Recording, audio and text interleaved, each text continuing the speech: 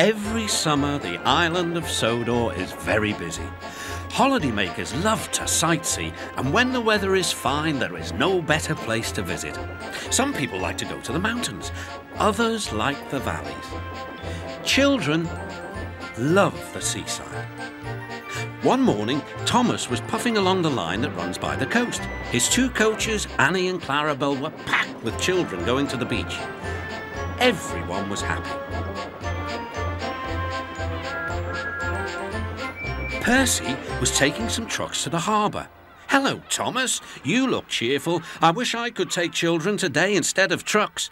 "They're the Vicar's Sunday School," explained Thomas. "I'm busy this evening, but the station master says I can ask you to take the children home." "Of course I will," promised Percy. Later, Percy saw Harold. "Sorry, Percy, can't talk. I'm on high alert." "Why?" "Bad weather's due. My help's always needed. Mind how you go, Percy."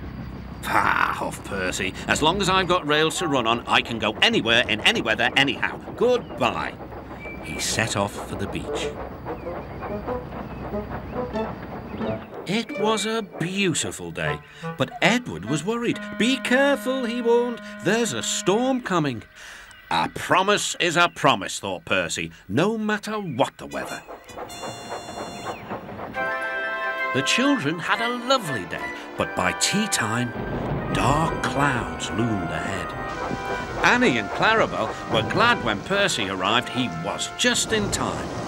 Rain streamed down Percy's boiler. Oh, he shivered and thought of his nice dry shed.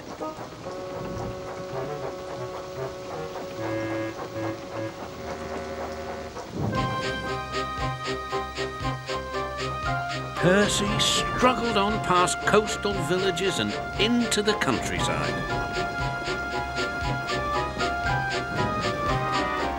The river was rising fast. I wish I could see, complained Percy, as he battled against the rain. More trouble lay ahead.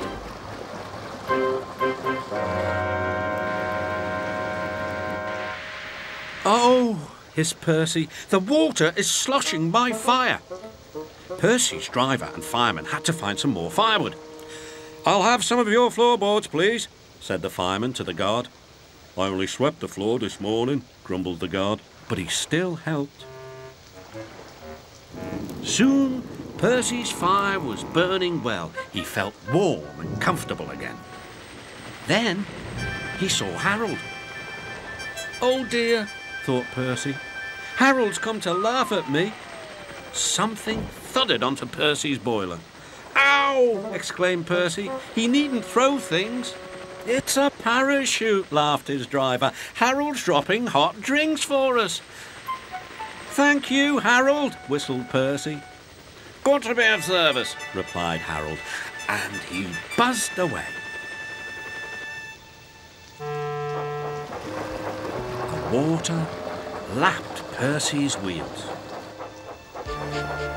Percy was losing steam again, but he plunged bravely on. "I promised," he panted. "I promised." He made one more big effort, and at last, exhausted but triumphant, he brought the train home. "Well done, Percy," cheered Thomas. "You kept your promise despite everything." The fat controller arrived in Harold.